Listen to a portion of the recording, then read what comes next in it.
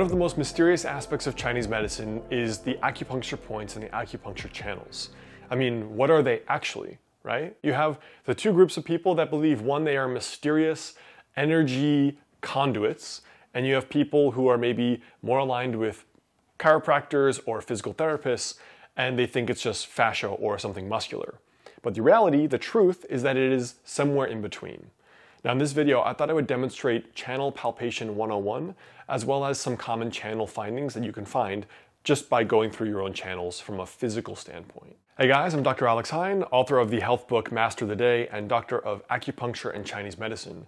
So before we jump into this video, there are two very important links right below the video. The first is if you'd like to become a patient of mine locally in Los Angeles or virtually via telemedicine, you can reach out to my private practice and clinic right below. And the second is to download a free guide, which is 4 daily rituals that could potentially help you add years to your life with Chinese medicine. So those are both right below this video. So let's first start with a recap of 2 of the chapters from our medical classics.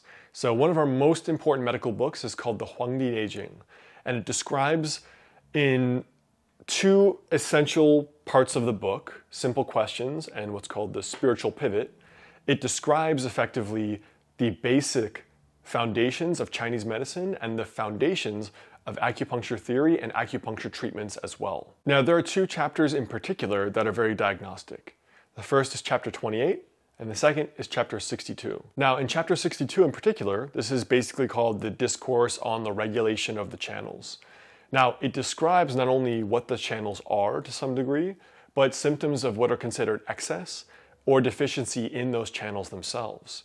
And even throughout this book, the Neijing, it describes how seasonal changes or pathological changes can create illness or channel changes themselves. So it's clear that the people that came up with Chinese medicine obviously thought that, number one, there was a clear relationship between both internal and external phenomena and changes in the channels of the body that then predisposed or led someone to disease, number one. So not only could the weather cause channel changes, your diet or your emotions can cause changes in those same channels that predispose you to disease or cause disease. But number 2, those channel findings themselves are indicative and are diagnostic of what is going on in the body and can lead us to have some clues diagnostically about what we can treat to make the person feel better, to treat that pathology or disease. So let's start again with the spleen channel here. All right, the spleen channel starts here. I'm just going to trace it here so you can see the change in color on my foot. All right, so you can see there's areas around the medial malleolus as well, but the main points that are most commonly needled, spleen 3, 4, 6, some of the Xi clefts or channel findings here, and spleen 9 up in here. But in general, the first thing is just tension or laxity.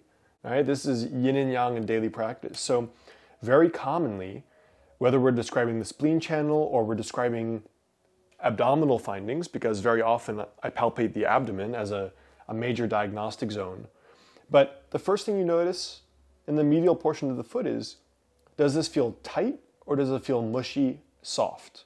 Right? So tension by itself can indicate what we call excess or deficiency in the channel in Chinese medicine.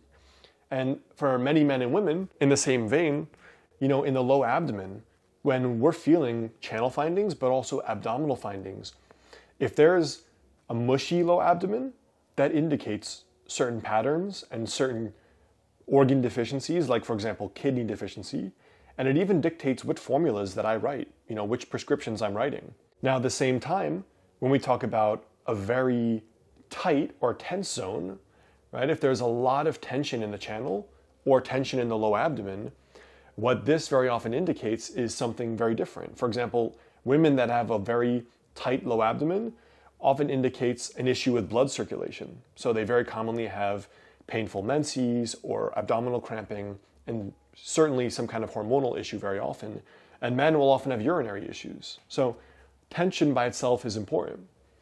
The second thing is temperature. So as we go through, just trace very light pressure and pay attention to the temperature. For example, my foot here is cold, even though I just exercised. So my foot is cold, a little bit clammy in the medial aspect, but as we get up here, it's a lot warmer. So temperature changes can be indicative as well of something, like for example, cold, low abdomen, or REN 12, which is sort of the epigastric area above the belly button. When it's cold there, it can indicate digestive problems. Sometimes people who are getting indigestion or bloating, or have spleen qi deficiency, as we say, have cold areas in the abdomen that are these key diagnostic zones. And then finally, we want to look for specific channel findings. So in the spleen channel, I would say the two most common that I find, at least on the lower leg where I'm showing you this area of the spleen channel, one would be spleen 3 and 4. Is it tight? Is it mushy? Is it soft? Is it hard? Those will be two key points. And from there, if we go up towards spleen 9 area, looking for a lot of changes in texture, in particular nodules, are very, very commonly found here in the spleen channel as we get up towards spleen 9 area up here. So just tracing with your thumb, first light pressure, then medium pressure, and then heavier pressure. But really, when I trace with medium to light pressure, is where I can really feel some of these nodules in my spleen channel here.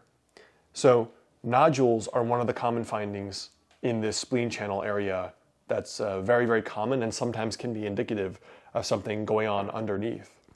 So really, when we talk about these channel findings, sometimes it just starts by scanning the channel, whether it is the spleen channel or the abdomen or somewhere on the back, and you just look for changes in texture, temperature, color. I mean, look at the color changes. Of course, I've been poking myself, but you can see changes in color. The white is where my foot is very cold, so that can be diagnostic.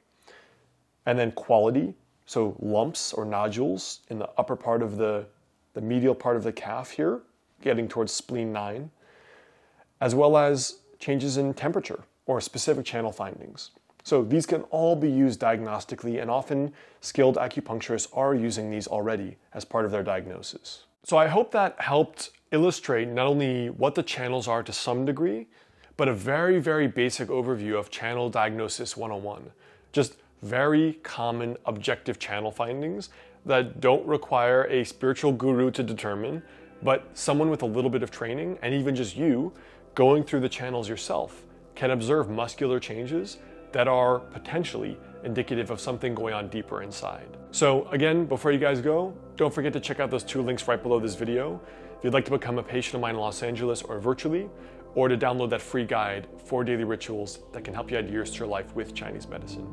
So check those out and the related videos right there, and I'll see you soon.